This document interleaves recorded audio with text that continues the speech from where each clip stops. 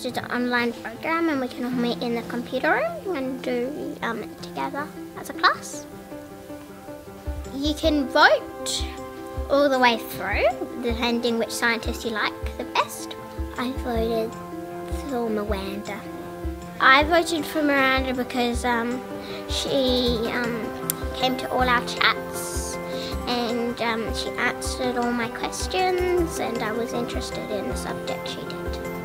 Miranda won. She did superbugs as her subject, so I was interested in the superbugs. We got to meet the scientists at school. They came here and we got to sit in a chatterbox. And it was full of balls and you got to ask the scientists questions. So that was like really fun because it was like a different experience of learning. Alright, come on kiddo.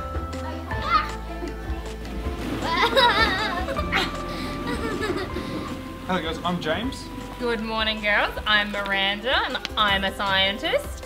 What's the best thing you've ever done as a scientist? I get to put samples in a machine that heats them up to 1,000 degrees.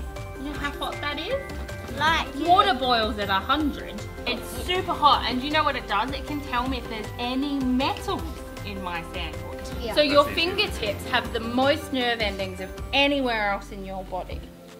How come I can do this?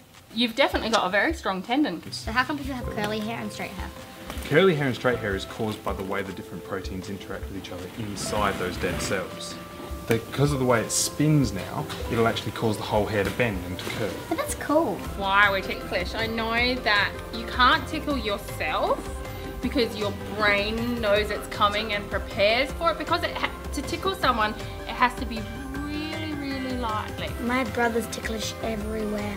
Under his arm, in his belly, under his leg, everywhere. That was so much fun. Whee! I got buried under balls.